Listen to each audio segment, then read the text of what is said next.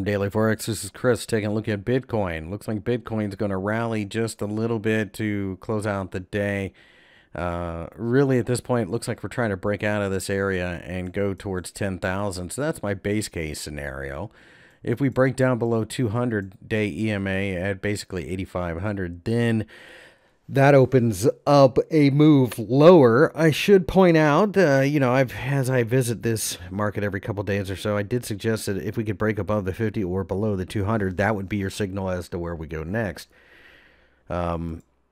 Here we have the Fibonacci retracement, and we're right around the 50%, as you can see. So that's another reason to think that perhaps we should rally. So things do look good. The U.S. dollar being hit by the rate cuts and the perceived rate cuts coming down the road. A lot of reasons to think that Bitcoin will continue to gain. Whether it can break 10,000, that's a completely different question.